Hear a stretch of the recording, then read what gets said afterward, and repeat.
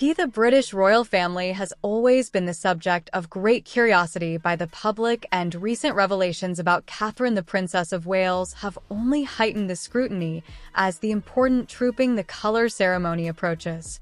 The anticipation surrounding Catherine's potential appearance is noticeable.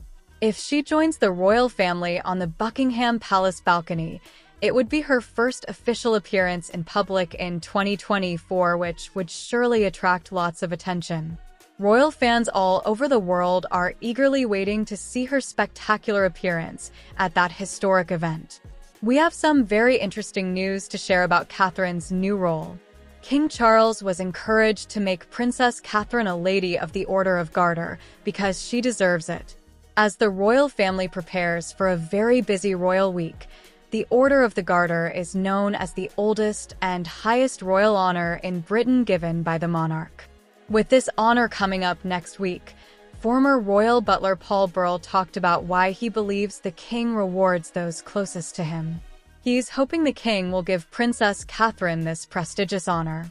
If the monarch does this, it will make big headlines, as she deserves it for being our future queen and the Princess of Wales. It's time for her to join this distinguished group.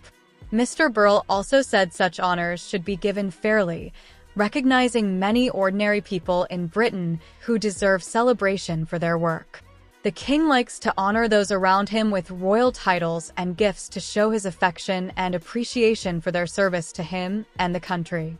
In a display of resilience and unity, the royals prepare for an emotional Trooping the Colour celebration amid ongoing health challenges.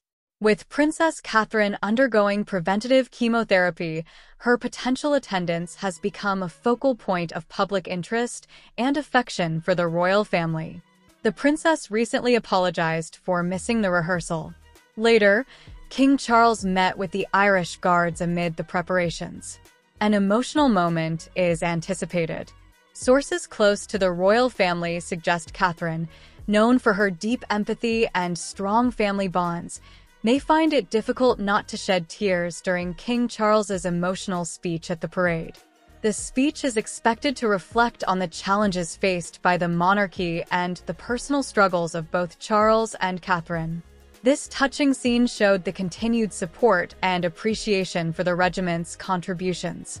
According to a royal source, King Charles would be delighted to have Princess Catherine join the royal celebration. It revealed how the royal family dynamic looks different without her presence. If Catherine were to appear on the balcony, it would definitely dominate news headlines. This comment follows the announcement that she won't appear to take the salute as Colonel of the Irish Guards, a ceremonial role and responsibility within the royal family. But from all that's been seen and read, one would imagine the king would be very happy to have her there. It would reinforce the strength of the monarchy going forward, which some have questioned, with both the king and Catherine facing recent health concerns. In another revelation that has shocked the British monarchy, Queen Camilla disclosed Catherine's distress over King Charles's determination not to slow down despite apparent good health on his part. The candid admission offers a rare glimpse into the inner workings of the royal family and has sparked widespread concern among those observing the royals. Reports from palace insiders say Catherine was seen crying as she overheard a conversation between Queen Camilla and novelist Lee Child, where she expressed her deep unhappiness over King Charles's unrelenting pace and refusal to follow advice, despite assurances of the king's well-being. Queen Camilla lamented that he won't slow down and do as he's told, painting a troubling picture of the monarch's reluctance to listen to guidance from his close advisors.